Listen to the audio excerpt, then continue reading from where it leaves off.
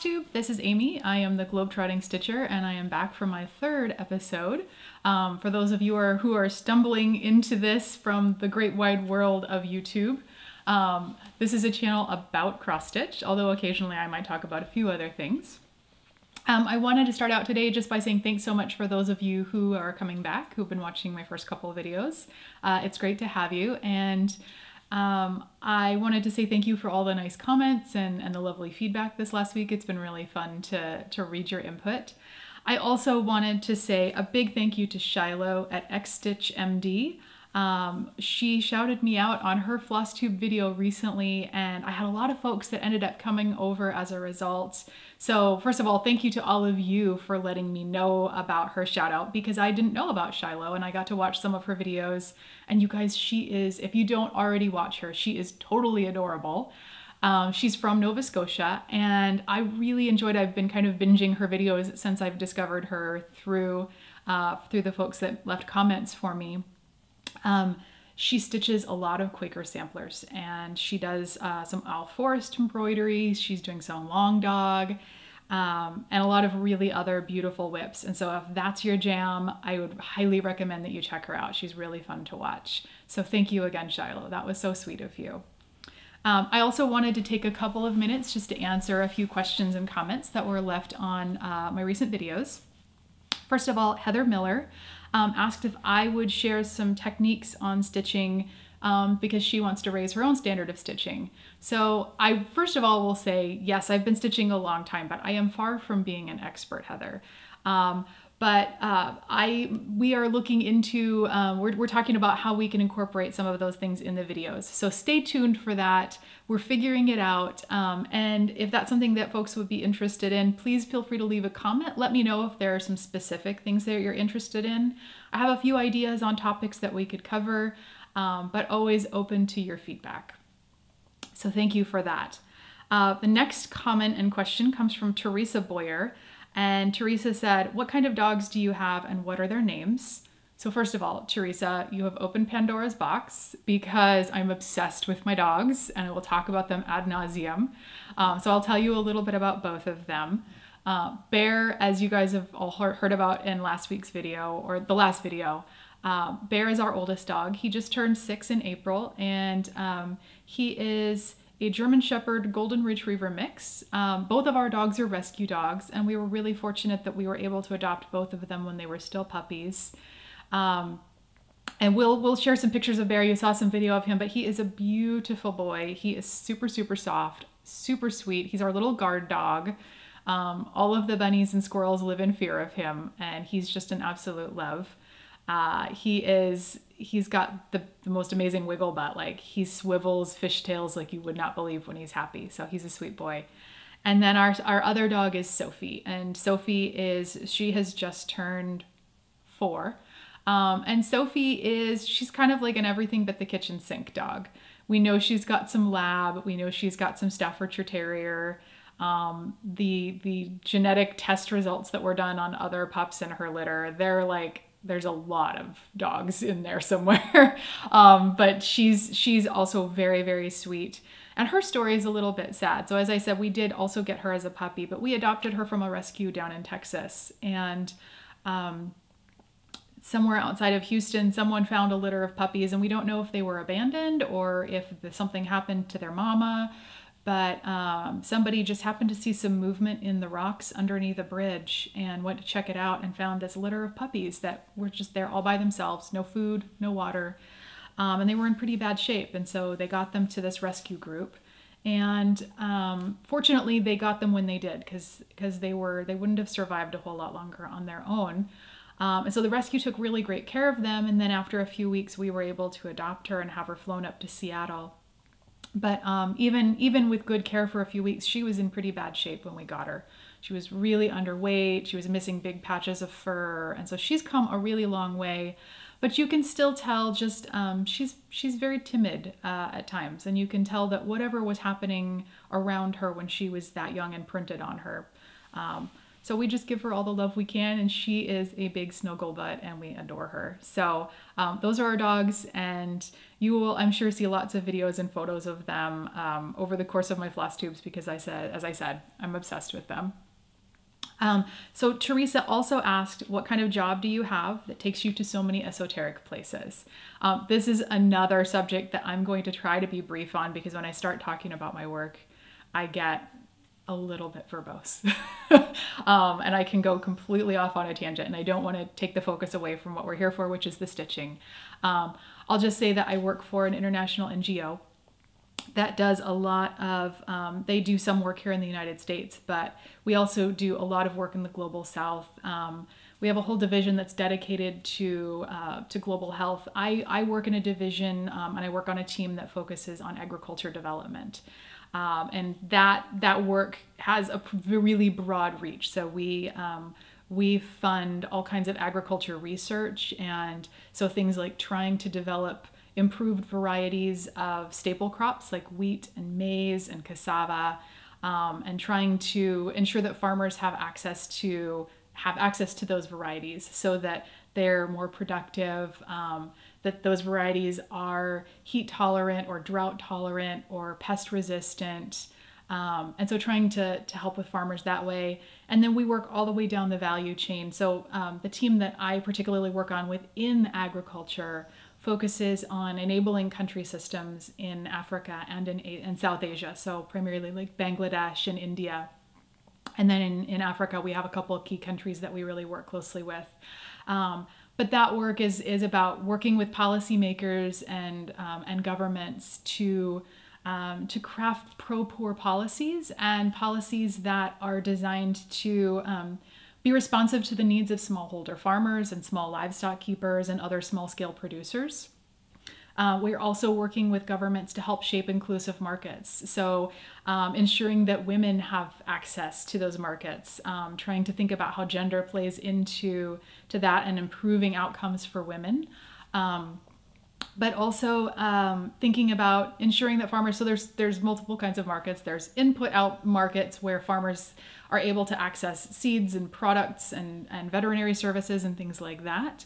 But then also output markets where farmers can sell their surplus. And so we work with governments to try and help them ensure that small-scale producers are able to participate in those markets.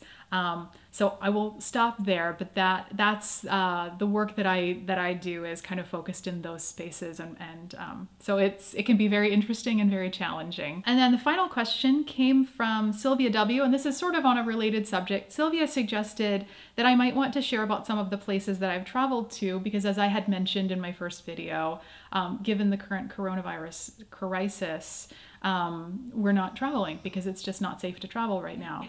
And so my husband and I are also looking at some ways that we can maybe incorporate that in videos here and there, and maybe talk about some of the places I've been. Frankly, a lot of times it's just going someplace and meeting and having meetings in hotels, or going to a government building. And so there's not a lot I can share about that, or a lot that would be terribly exciting. But there are occasions where I'm able to get out and go visit someplace, or maybe share some images or video from some of the villages that I visited. So if that's something that you folks are interested in, is maybe hearing about some of the trips that I've already taken or the places I've already been, because it looks like it is going to be a long time before it is safe for us to travel again, then if that's something everyone's interested in, then we'll look at maybe kind of tacking that on to some of the videos in some way. So we'll figure something out. So thank you. And then finally, I also just wanted to say we did get a little bit of technical feedback from one or two folks about a few things in the video that would make something easier to see or easier to read. And so I wanted to say thank you for that feedback. We are going to work on that, and hopefully from this video forward, we'll be able to make some adjustments. And just wanted to say that we welcome that kind of feedback, and ultimately our goal is to make videos that are interesting and engaging and entertaining and informative. And so let us know how we can continue to improve on that. All right, next I want to just give you guys a quick update. So first of all, thank you to everybody for all of your really sweet comments on my last video, sharing with you about Bear and his upcoming surgery. I just, that touched my heart, that so many of you cared and that so many of you said that you would be praying for him. So thank you for that. His surgery is scheduled on June 20th. So if you think about it, please do say a prayer for him, that everything goes well and that he has a quick recovery. The surgeon tells us we have a long road ahead before he's fully recovered to, you know, whatever his new 100% is going to be. He'll never be good as new, but it is a long road to recovery. And so, but we're looking forward to him feeling better. So I am going to talk to you about a couple of my previous finishes. I actually gave my mom a call because, as I was sharing with you in my last video, so many of my finishes have found their way into her house. And so I thought it would be great to raid her stash of some of my finishes. So I borrowed one from her. And both of these are going to be lavender and lace designs. So the first one I'm going to share with you is Morning Song. And this is what it looks like. This one I finished way back in the year 2000, if you can believe that. It's 20 years old, which blew my mind that it's been that long since I stitched this. This is on a mystery linen. I believe it's a 32 count. I actually have no idea what color that fabric is. And we did have it professionally framed. And this is a really, really beautiful piece. I remember this being a challenge because it is a full coverage for as a lavender and lace. And there is a ton of confetti up in this top section, which took me a long time to get through. But I think the effect is really beautiful and it turned out really, really well. I have no idea how long this took or anything like that, but really lovely design. And my mom has been enjoying it for a very long time and it's held up quite well. This one, I actually recently, within the last couple of years, those of you who watch Yanni will recognize this design. She also has stitched this and she did a wonderful conversion, color conversion on the hair on this because she wanted this to reflect her children. And I thought that just turned out beautiful. So if you're not already watching her channel, I would encourage you to go check it out. She has this up on the wall of her many beautiful finishes. And so you can also see her version of it there. But yeah, so this is Morning Song, lavender and lace, and one of my long ago finishes that I'm really proud of. And then the other lavender and lace that I'm going to show you is a more recent finish. I did this one, I actually started this in 2010, and this is Oh Christmas Tree by Lavender and Lace. And I had started this in 2010, 2011, sometime in that period. And I did about maybe a quarter of the design.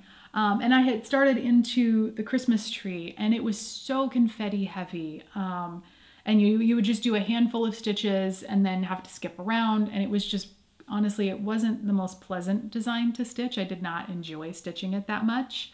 And I was stitching monogamously at the time still. And so I got burned out on it fairly quickly and ended up putting it aside. And I wasn't sure I was actually going to finish it. And then back in 2018, toward the end of 2018, I thought, you know what? I'm just going to go for it. It's so beautiful. I want to get it finished. And so I pulled it back out and I powered through it. And I'm really glad I did because this turned out so beautifully. I love the way it ended up as far as how it's framed. And there's a couple of things that I really particularly love about this design. One of them is you'll notice that I did a color conversion on the little boy because I really wanted this piece to be reflective of my family and what my family looks like. And so for me, that was really fun to be able to do that. It took a couple of tries to get it right. The first time I stitched him, he looked very gray.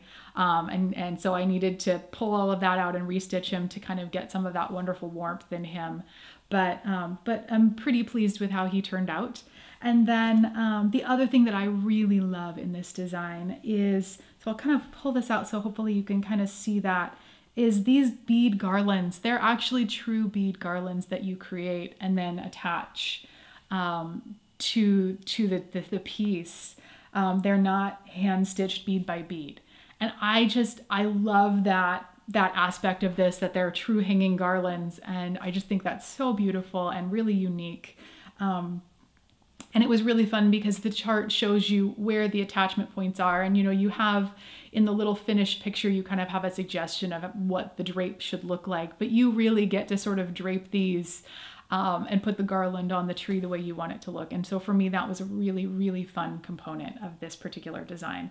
So I love now bringing this out and displaying it at Christmas time with my decor, and it's just beautiful. So there you go. Oh Christmas Tree by Lavender and Lace. Again, I think this is a 32 count linen. I have no idea what color it is. It's a mystery fabric. But there you go. I have some exciting news, and that is, so you might remember in my last video, I was talking about how I had 2 pieces that were really close to a finish, and I thought it was probably a long shot to get both of them done. But miracles do happen, and I have 2 finishes to share with you today, and I'm really excited about that. So the first one I'm going to show you, I finished my August cottage just a few days ago, actually. And actually, I should put that down. Well, no, it's finished. You guys don't need to see what it's going to look like when it's finished, because here it is. So this is my August cottage. This is stitched on 28 count mushroom Lugana using all of the called for flosses.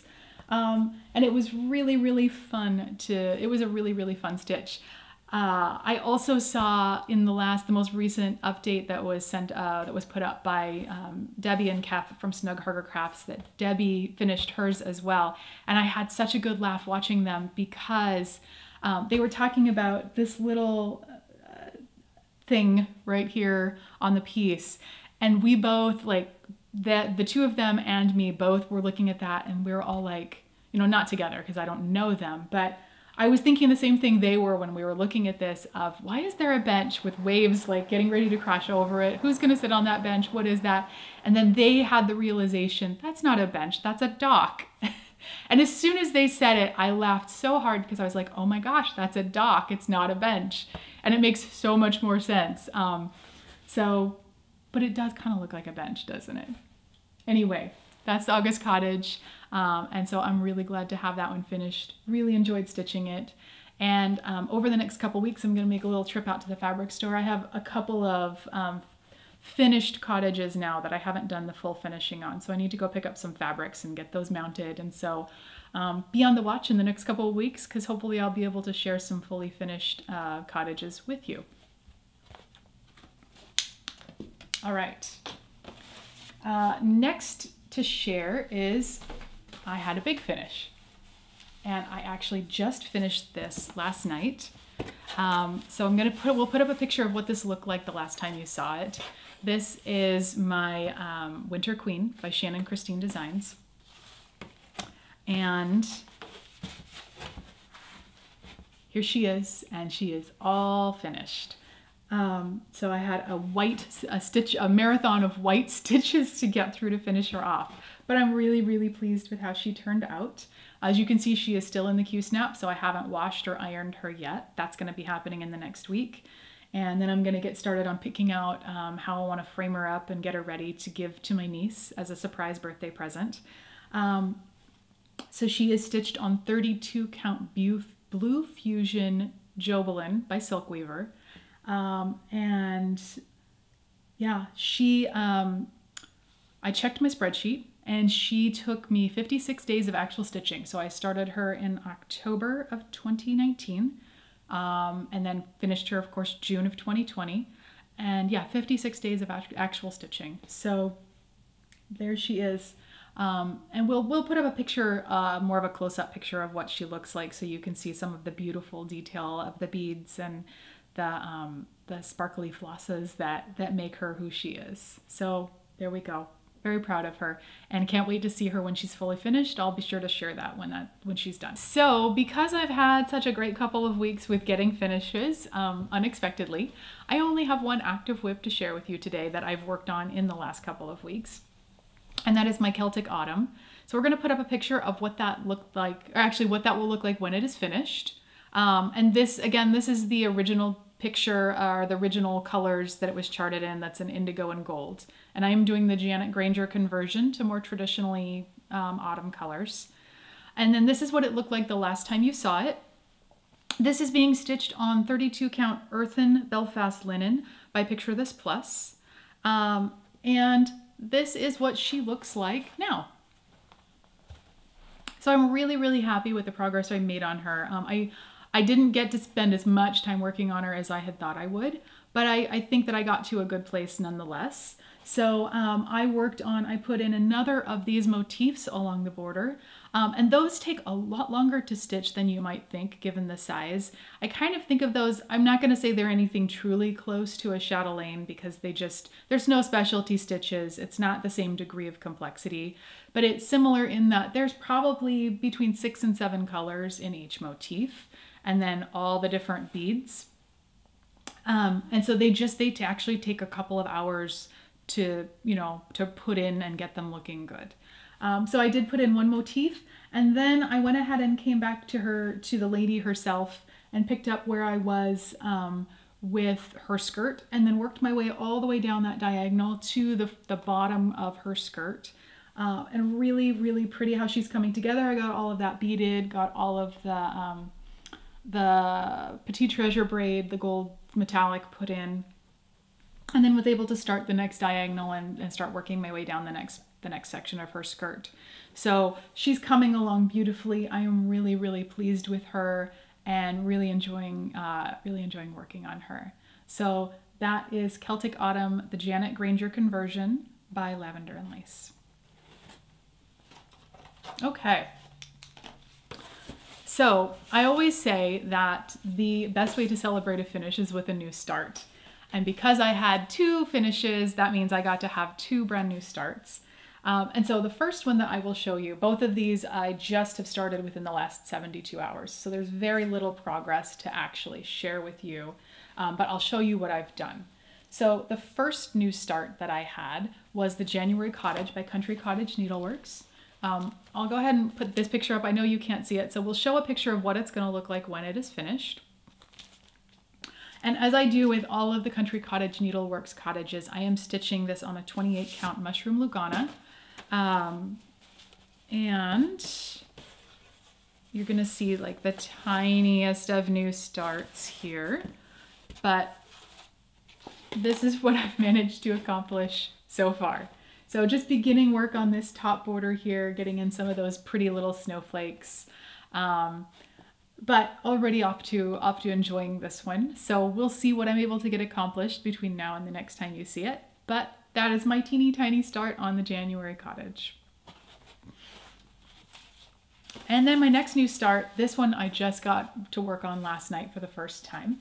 So as I was telling you in my last video, I was looking forward to being able to start the Primitive Merry Christmas Pillow by Abby Rose Designs. And we'll put up a bigger picture of what that will look like when it's finished as well.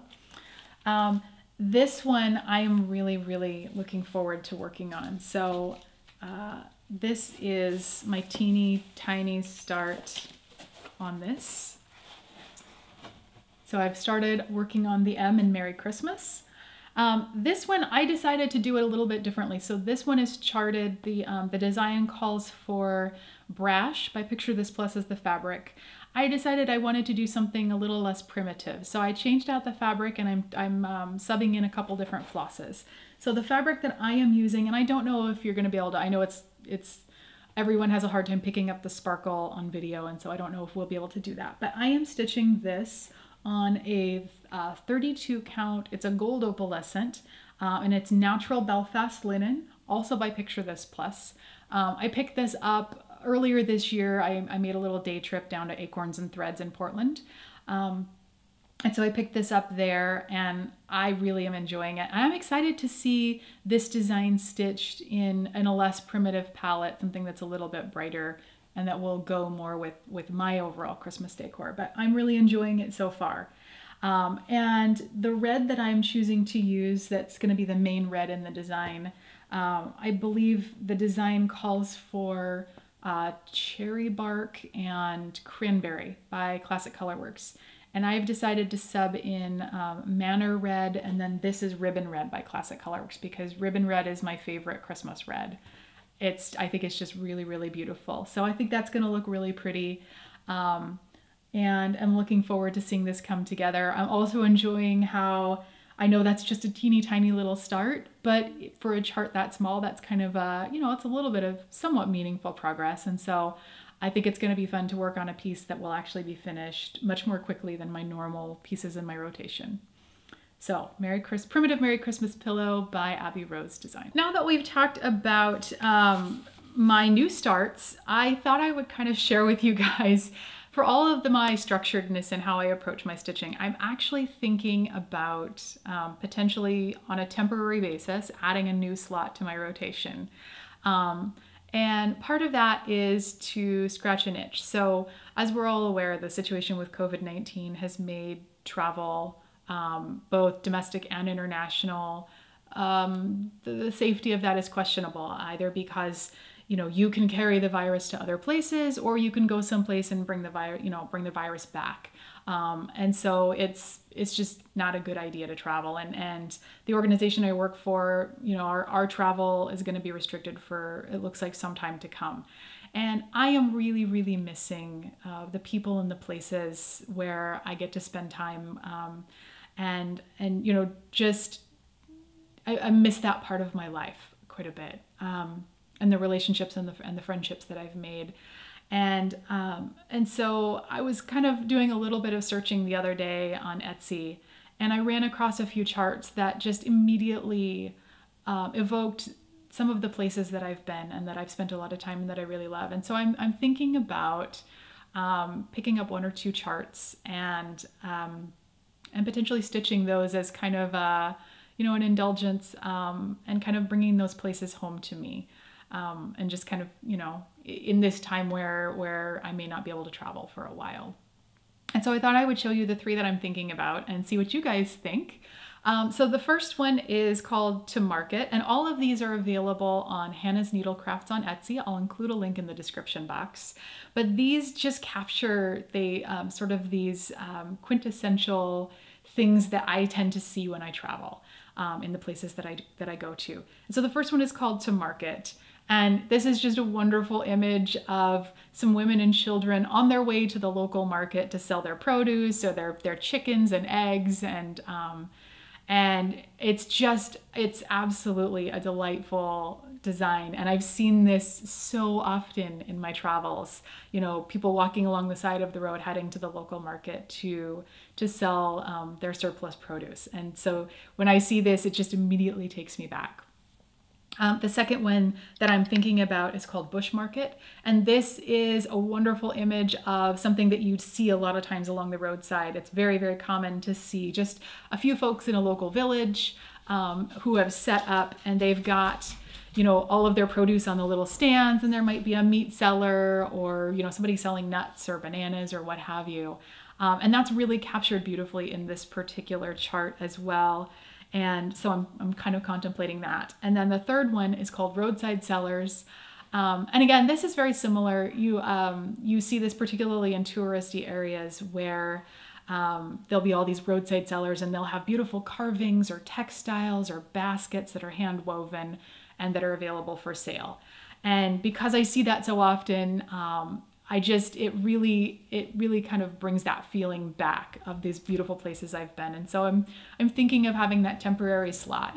So take a look at we'll include the pictures of those on the screen, and take a look at those and let me know what you think. And if you're interested, I will include some links to some other places where you can find designs that are similar to this. If you're looking for things like that, because I know they're really fun to stitch and such beautiful bright colors. So I'm going to wrap up by just telling you what I'm going to be working on between now and the next time we film. So I am going to continue to work on the Primitive Merry Christmas Pillow for the rest of today, and we'll see how much progress I can make on that. And then this next week, after that is finished, I'll have a whole week to work on my rose trellis in. And I'm really, really hoping that I'll actually be able to finish that top row of pages and get down into the second row of pages. So we'll see. After that, I'm going to put a week in on my Rose Quaker sampler. And I'm hoping to get through page 6 on that. I think I've got a reasonably good shot of finishing that page. And then I'll continue to plug away on my new start, my January cottage, and see how much progress I can make on that. So that's what I'm going to be up to. That and caring for the bear as he recovers from his upcoming surgery. So I just wanted to say thank you again for all of you who have come back to join me today. I'm so glad that that you're here. Thanks to all of you that have joined me for the first time. I hope that you've enjoyed what I've shared with you. And if you have, please like, subscribe. I love all of the comments, so feel free to comment. If you have questions or other things you'd like to see, let me know.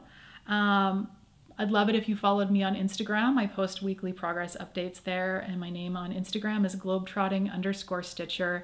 And then I finally just wanted to say a quick thanks. I mentioned this in my first video, but these videos really truly are a collaboration with my husband, Gary.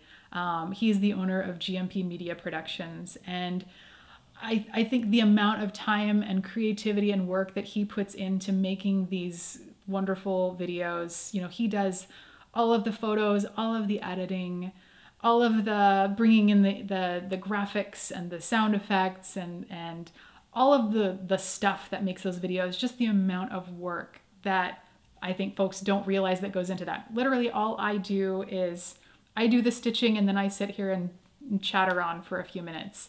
But there's a tremendous volume of work that goes in and a lot of his personality that also gets embedded in these videos. And so I just want to make sure to acknowledge that because it's not as visible because you don't see his face on camera. And so I just wanted to say thank you to him and for all of the work that he's putting in and the way that he's supporting me in doing this as a project together. It's really a delight to work with him. So having said that, I hope that you are all well, that you're staying safe, and that you continue to stitch on all the things that bring you joy. We will see you soon. Bye-bye.